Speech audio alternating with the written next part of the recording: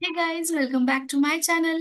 Are you someone who frequently facing Excel issue like Excel not responding, Excel freeze, Excel slowness while opening, Excel hang? Then today's video session, I gonna share 10 amazing solutions that resolve all this problem. So watch this video till the end. Let's get into the video. First solution is that open Excel in the safe mode. So for that, press Windows R.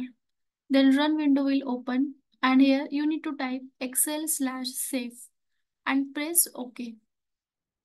Then Excel will open and in the headers you can see it's open in the safe mode.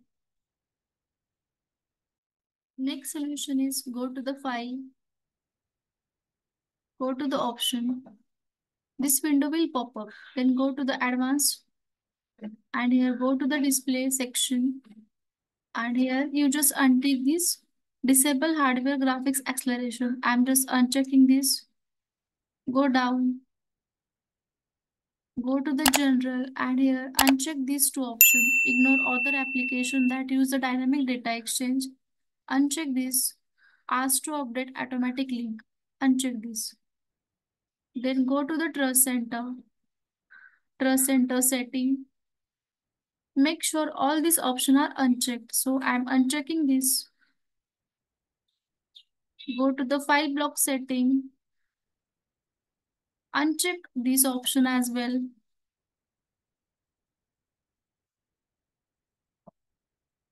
Then click OK.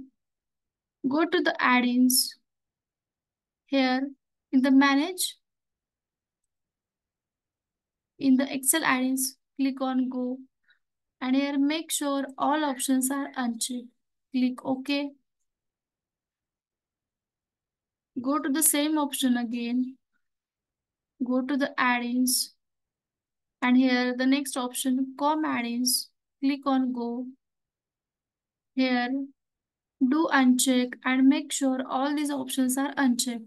Click OK.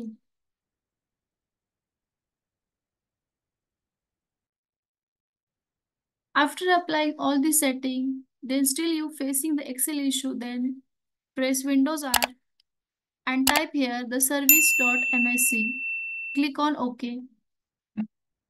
Then this window will open. Then find the print spooler. So here is option available, print spooler. Do right click on the properties and here click on the stop and then click OK. After that, press Windows R again and type the command app with CPL. Right, then click OK. Then this window will open. Here search the Microsoft Office and click on change. And here there option available quick repair. So just check this option quick repair and click on the repair and repair the Microsoft Office. Check this option. And the last one is you just need to make sure your Windows is updated. Go to the setting and in the setting just make sure Windows update is completed. I hope guys this video is informative. If you like my video, subscribe my channel and share this video with multiple people. Thank you for watching.